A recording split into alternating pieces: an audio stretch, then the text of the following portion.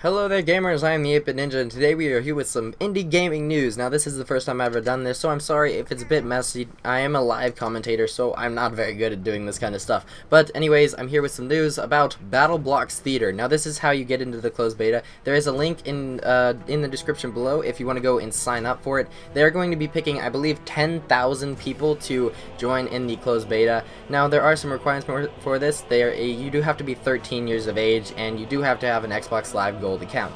So if you don't have those, sadly you can't sign up for those.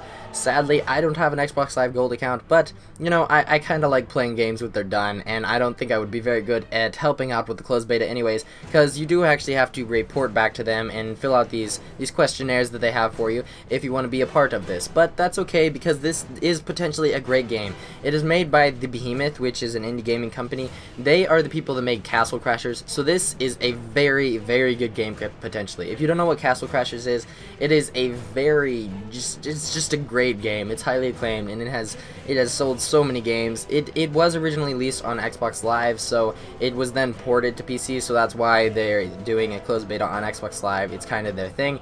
But anyways, if you would like to sign up, there is a link in the description below. It closes March 2013. They are going to be taking 10,000 registers, and they will pick randomly, I believe. So if you don't register, I'm sorry about that, but you know, you just go ahead and register and hope that you get picked. And that's going to be it for today. I hope you guys enjoyed this. I might be making more of these depending on if there are any more closed betas coming up with just some simple applications that you can fill out, because I do like to keep you guys in the loop, and I do also encourage you to share this with your friends, because this is probably going to be a great game. I mean, I don't know much about it yet, but it looks potentially very, very good. So that's going to be it for today, so be sure to rate, comment, subscribe, and share. This has been the 8-Bit Ninja with Battleblock Theater closed beta. Peace out, the 8-Bit Ninja.